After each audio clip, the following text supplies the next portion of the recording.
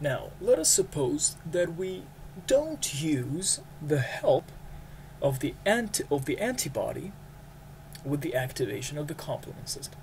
Okay?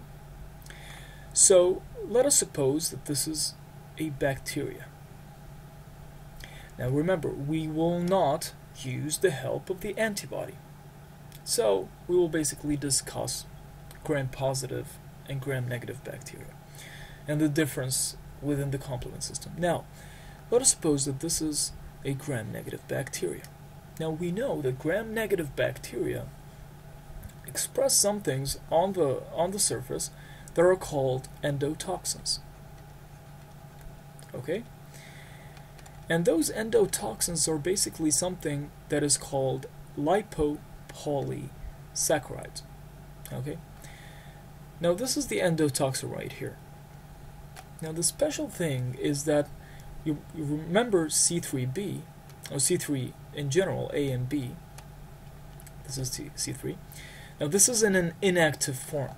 When it encounters the endotoxin, it becomes activated, and it becomes C3b, which gets attached to the endotoxin. So this is C3b, and C3a just basically goes away. Okay? Now, C3b, when it is bound to an endotoxin, it has the ability to bind to a certain protein that is called B protein. B. Okay? Now, B protein also has an A portion. Let me just draw it like this. This is a B protein, an A portion, and a B portion of the B protein. And when it encounters C3b, it actually splits so that this is called BB, and this is BA, and BA goes away, and BB stays. Okay? Now, remember C3 convertase? When we talked about it in the last video, we said that it was C4B, C2B, right? Now, there is a different name with a different sequence. It is called C3B, BB. This is also called C3 convertase. Okay?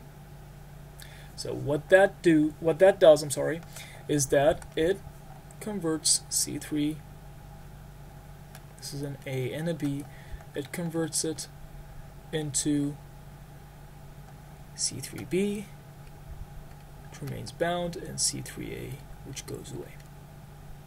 Now, in the same manner, in the previous video we talked about that C3b will bind to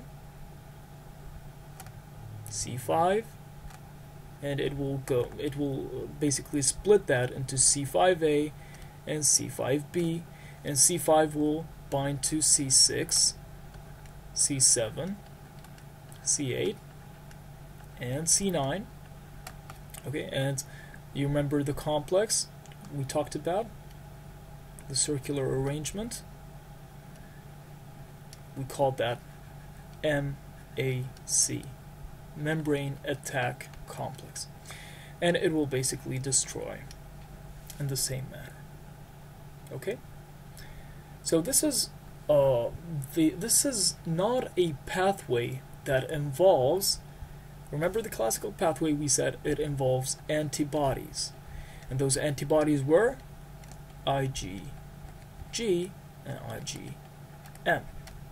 Now, so this pathway is called the alternate pathway because it alternated, okay? It did not use antibodies. Okay? Now, some people may ask, okay, so what happens to the gram-positive bacteria?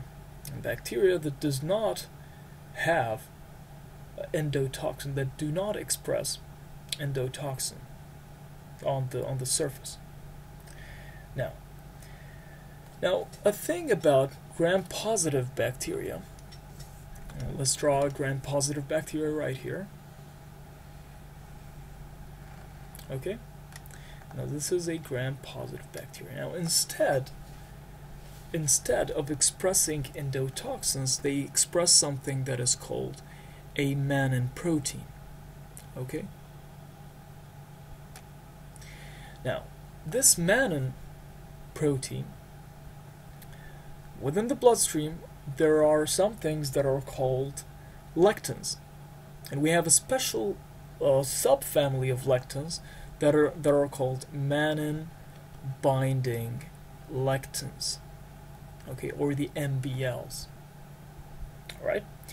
So a mannan binding lectin, let's give that a green color. Okay? So this is a mannan binding lectin. It comes from the bloodstream and it binds to that mannan. It's a mannan binding lectin. So it binds to that. Okay? And this is the MBL. This is the MBL.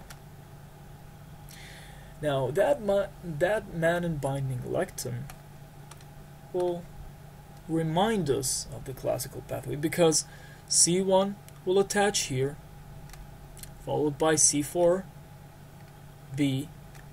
followed by C2B. This is called a C3 convertase, followed by C3B, and this is called a C5 convertase, followed by C5B, and then C6, 7, 8, and 9, and we produce the MAC again, the membrane attack complex. Okay?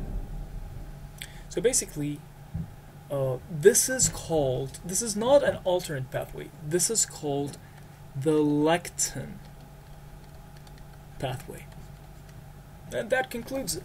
All three pathways of the activation of the complement system.